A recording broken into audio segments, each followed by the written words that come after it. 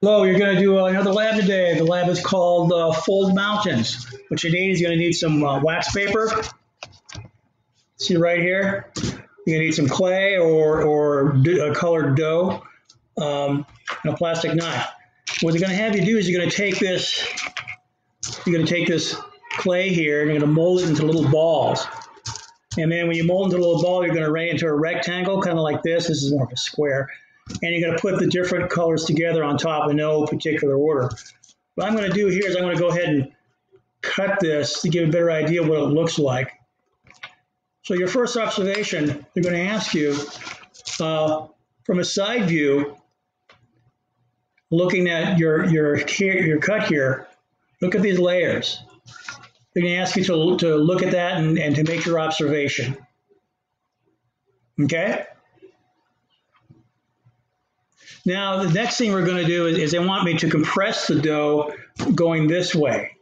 So I'm going to take this and I'm going to go ahead and compress the dough like this. Now, this kind of simulates what would happen in a mountain, where mountains are being formed, that the layers or the rock is going to be compressed, causing this wavy kind of action. Now they want you to make an observation of what's going on right now.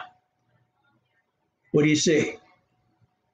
I'll keep it like this for a second, couple of seconds.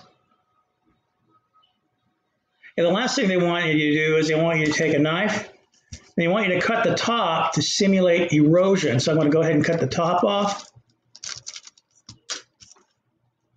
And I'm going to see, this is what the top looks like when a mountain becomes eroded from the top.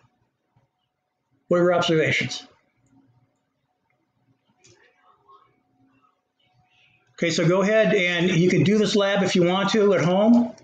You can buy the materials, or if you have materials at home, go ahead and do that. If you don't want to do that, you still want to do the lab, just go ahead and use the observations you've seen on this video. Go to the PDF that is attached to it and write down your answers in the enclosed document. Again, you're not obligated to do this. It's not required, but this is something for you to do to learn more about how mountains are formed. You guys have a nice day, and I hope you and your family stay safe.